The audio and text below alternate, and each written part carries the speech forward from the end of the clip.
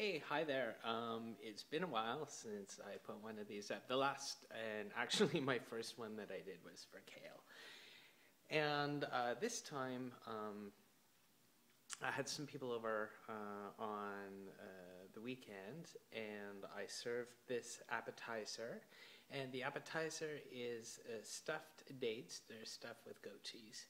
And it was really good. People really liked it. In fact, someone asked me for the recipe. So, Michelle, this is for you. I'm just going to quickly go through the ingredients. It's really simple for the stuffed dates. You will want about 1 pound of Medjool Dates. I don't know if I pronounced that right, but that's what they are. About 1 pound of them. The other thing you'll want is, I used smoked prosciutto. You can use any brand you want, but 1 pack at least. You will want soft, unripened goat's cheese and a pepper grinder. And I use like a gourmet blend. There's like 3 or 4 different peppercorns, but regular black pepper is fine. But I do like to use a pepper grinder. It's a Peugeot. It's some kind of finely engineered mechanism from the France that they use to grind it. And I got yelled at a kitchen shop actually by a woman who saw me turning the top back and forth, and she goes, no, you will ruin it. It's finely machined. You turn it one way only. And then she took it from my hand and put it back on the shelf. So I was told. Anyway, back to this. I'm having trouble saying it. The Medjool Dates are these. They're the fairly big ones. You can buy them in the grocery store, usually around the produce section, maybe in the bulk food, but in a 1 pound pack is usually about enough. It'll yield about 20 to 30 of these appetizers. Now, the ingredients, because you're talking prosciutto and dates and other things, are a little exotic, so they're going to be budget about $1 each to make them. Having said that, let's get to it. It's pretty straightforward. So what you're going to do, I'm going to just put this down so you can see, is you're going to take one of the dates and you're going to take a sharp knife and you're just going to run it the length of the date like this. You're going to split it open with your fingers and pull out the seed. Now the seed sometimes has some extra fiber or I don't know what you want to call it, bark. And sometimes you'll see just inside the date there'll be a little bit of extra fiber. That's a little tough and chewy. So if you see a lot of it, you can just pull it out like stringing something. Okay, it just pulls out. Your fingers will get sticky while you're doing this. No problem. It's very hands-on. I believe in hands touching food as long as you wash your hands first, because it's a couple of reasons. One, it's the right thing to do. 2, it's cold and flu season and you really don't want to be passing any of those things along. Okay, this one has a fair amount of fiber in it. So again, take out the seed, then you can take a look if you want at removing the fiber. So I'm not going to do all 20 of these. I'm only going to do 4, right? So once you get that one, I have 1 done already.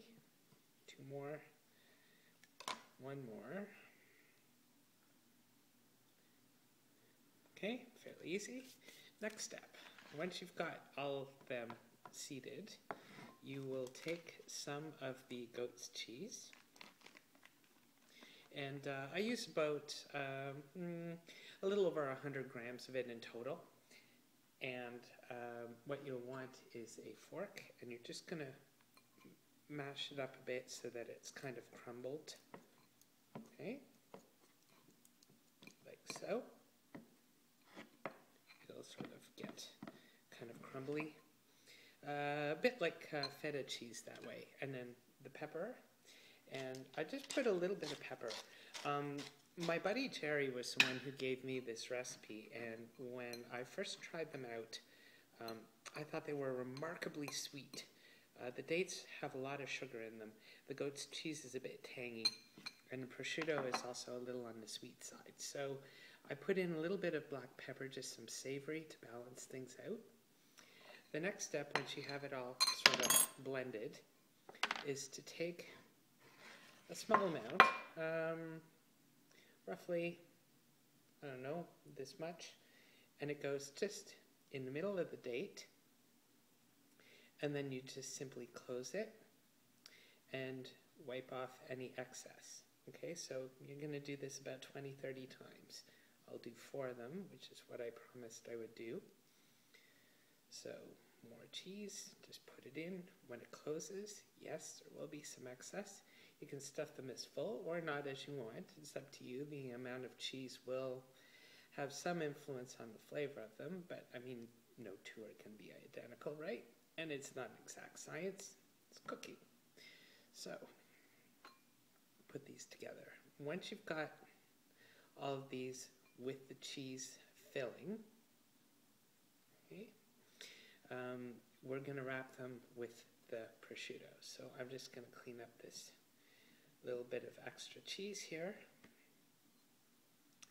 Rinse my hands.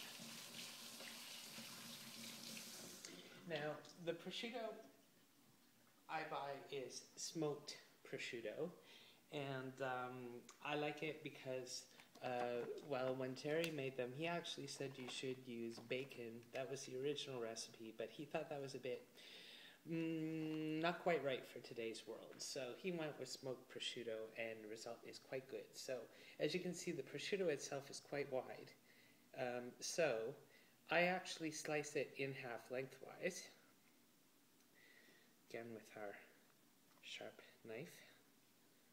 Hopefully it will slice. There. So you've essentially doubled the number of prosciutto slices you have available. And of course this knife still has a bit of cheese on it, so it's not slicing super well, but that's alright. So I now have 4 pieces of prosciutto, which are about the width of a bacon strip. Now, you simply take the date and the prosciutto, and it'll probably wrap around the date a couple times, no worries. You'll end up with something like that. Fairly straightforward. 1,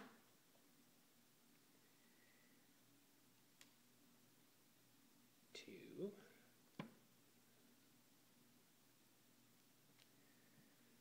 3, and so on until you've got them all wrapped. Now, I found that 1 pack of prosciutto was not exactly enough for all of the dates that I happen to have. So you might want an emergency second pack of prosciutto, just in case.